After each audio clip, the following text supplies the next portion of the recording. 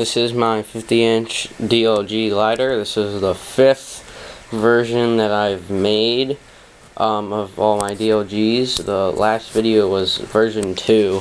So the differences are, it's a different wing. This is actually my first wing, but it's a lot more aerodynamic, so I get a real good glide ratio. But it is very heavy, so the whole plane right now weighs about 300 grams about, which is really heavy for a 50-inch DLG. So the flaperons are balsa. I got a twin thickness balsa spar. That's twice the thickness of this. It's all the same type of balsa. I swapped I had a really thick push rod going inside the carbon fiber boom.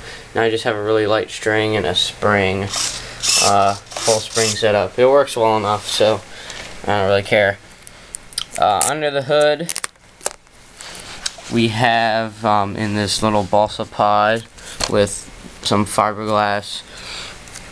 I got my 3 servos. I got a Spektrum 6-channel parkfly receiver buried in there.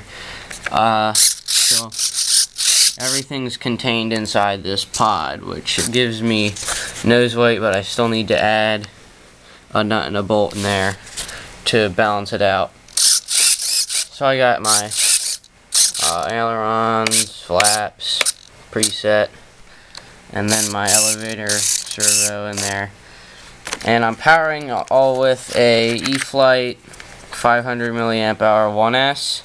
And most people would use like if they use LiPo, a 2S, and then have a BEC, but the operating voltage is 3.6 to like 9 point something or whatever on this.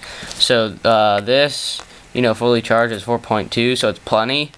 And then these servos will operate lowest of 3 volts, so it's plenty of power for what I need. So I don't bother with any BEC or whatever, so it's a pretty cheap way to do that.